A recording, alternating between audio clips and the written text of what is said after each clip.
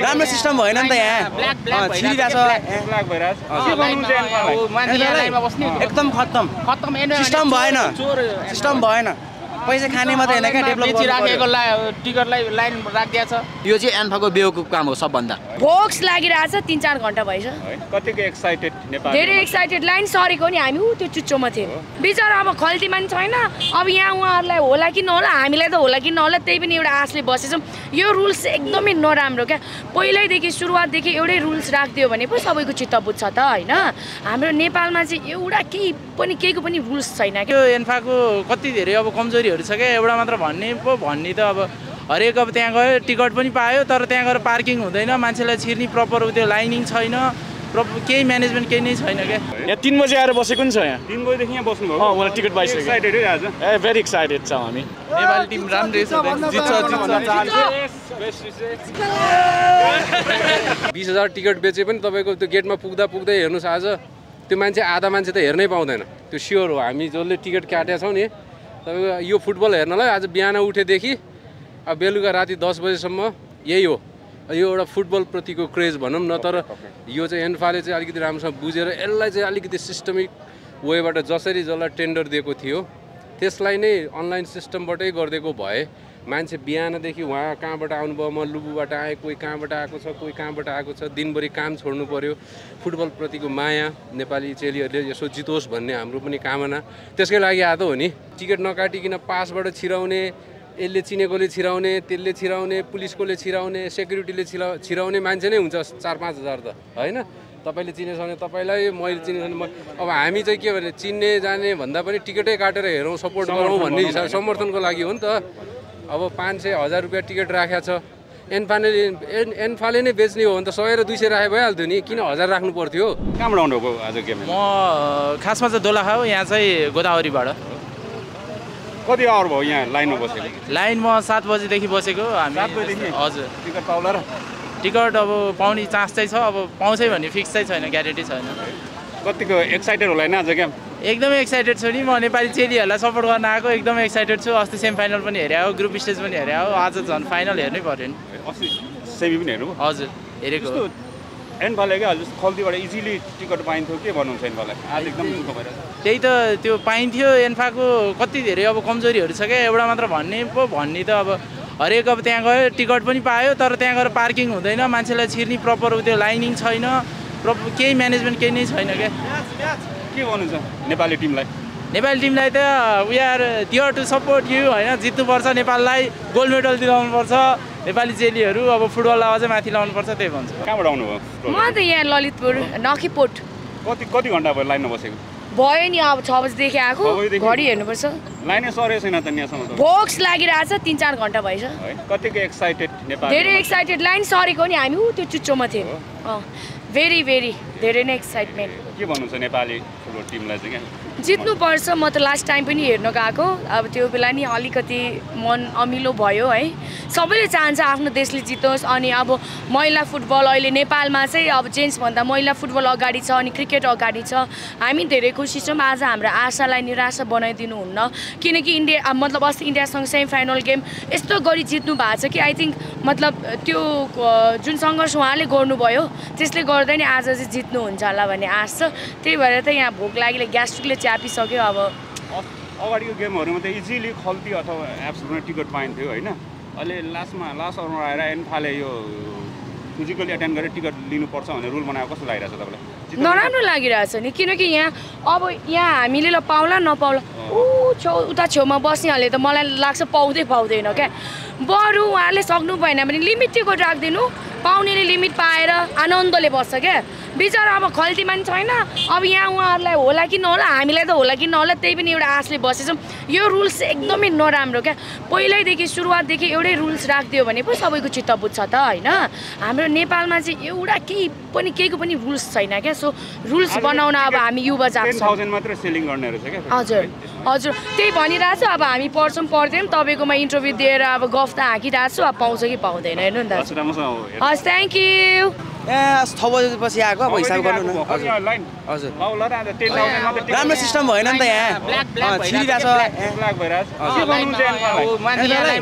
एकदम खत्तम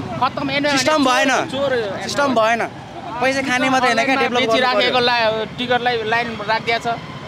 आज त लिमिटेड टिकट चाहिँ 10,000 मात्रै जति लिमिटेड भयो नि मान्छे धेरै हुन्छ यति जानु भरि नै आउनु तपाईँ होइन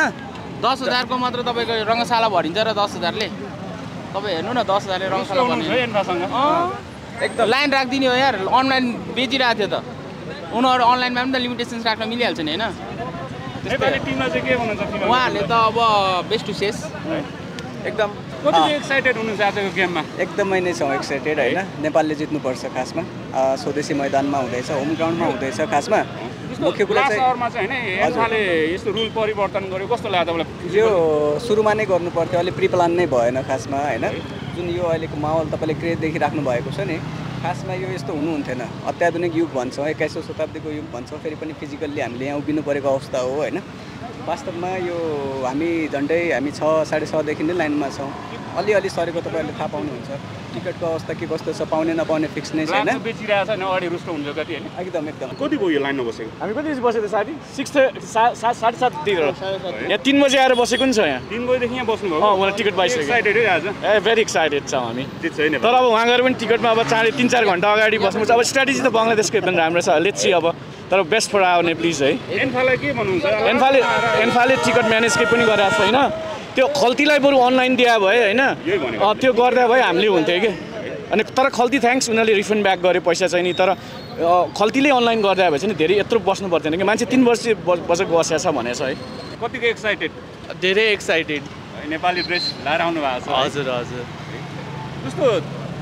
हिजो अस्ति सब अगाडिको गेमहरूमा चाहिँ होइन अनलाइन टिकट लिनु पाइन्थ्यो अहिले लास्टमा आएर एन्फाले रुल परिवर्तन गर्यो के भन्नुहुन्छ एन्फालाई अब यो चाहिँ गर्न नहुने 3 घन्टा भइसक्यो बसेको एन्फाको एउटा सबभन्दा ठुलो कमजोरी के हो भने अस्ति अडियन्स धेरै हालेर जुन कुरा एन्फाले गर्यो तर उहाँहरूलाई थाहा छैन होला त्यही अडियन्सले गर्दाखेरि अस्तिको पालि गेम जितेको हो होइन त्यो कारणले गर्दाखेरि लिमिटेड अडियन्स राखेर पनि गेम जित्नलाई अलिकति गाह्रो हुन्छ कि जस्तो लाग्छ अस्तिको गेम हेर्यो भने चाहिँ अडियन्सले नै गेम जिताएको हो त्यो कारणले गर्दाखेरि यो चाहिँ एन्फाको बेवकुफ काम हो सबभन्दा नेपाली टिममा चाहिँ के भन्नुहुन्छ नेपाली टिम राम्रै छ जित्छ एक्साइटेड हुनुहुन्छ धेरै एक्साइटेड हो धेरै वर्षपछि फाइनल हेर्न पाइने भयो त्यही भएर हजुर नमस्ते हजुर नमस्कार नमस्ते कहाँबाट आउनुभयो सपोर्ट गर्नु पछि चाबेलदेखि आएको हो चाबेलदेखि हजुर कति घन्टा भयो लाइनमा बसेको लाइन बसेको त म 7 बजे 3 घन्टा भइसक्यो लगभग 3 घन्टा 4 घन्टा सबै ठाउँमा यति पाइन्छ जस्तो पाइने आशा छ है आशा गरेको छु हजुर हिजो अस्ति चाहिँ अनलाइन इजिली लिन्थ्यो होइन अहिले गाह्रो भयो हजुर के भन्नुहुन्छ एन्फालाई चाहिँ यो रुललाई चाहिँ टेम्परल के भनेर अब सुविधा दिनु पर्यो अलिकति नै टिकट चाहिँ अलिक काउन्टर धेरै खोलिदिनु पर्यो काउन्टर कम छ भने चाहिँ लाइन धेरै बस्नु पर्यो होइन काउन्टर अलिकति धेरै दिएको भए चाहिँ अब हामीलाई अलिकति सुविधा पुग्थ्यो कि भन्ने आशा छ म चाहिँ 12 सिमराबाट आउनुभएको हजुर कतिको एक्साइटेड र आज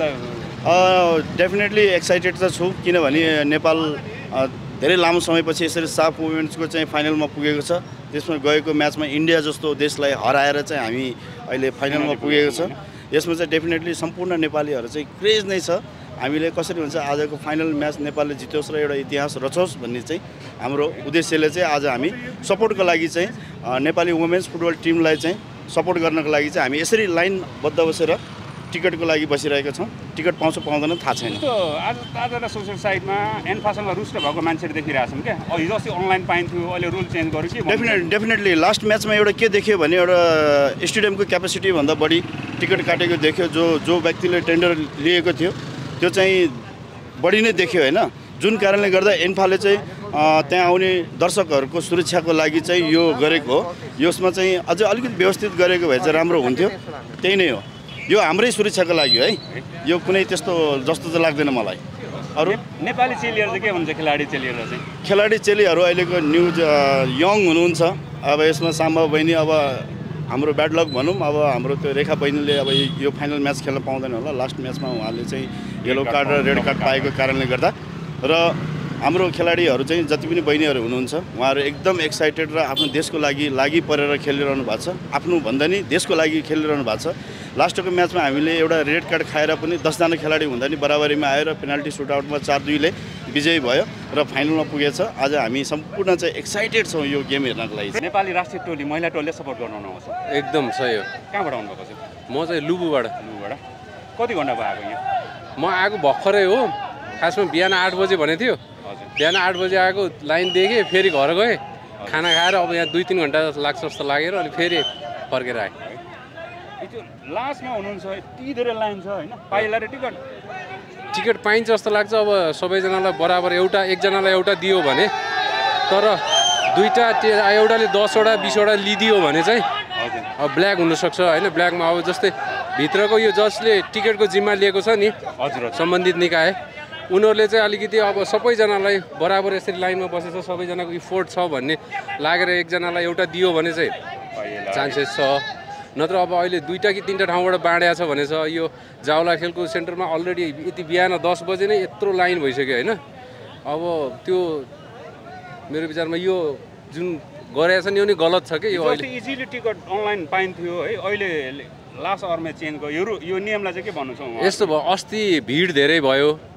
धेरै भिड भएपछि पैसा धेरै आयो एन्फाको आँखा ठुलो भयो पैसा धेरै आउँछ भन्ने भयो ओ यत्रो अब त फाइनलमा त कति बेच्न पाइन्छ पैसा त टन्नै आउँछ भनेपछि अब यसको के अरे लाइसेन्स रद्द गरिदिउँ अनि चाहिँ हामी चाहिँ आफै बेचौँ पैसा आउने भयो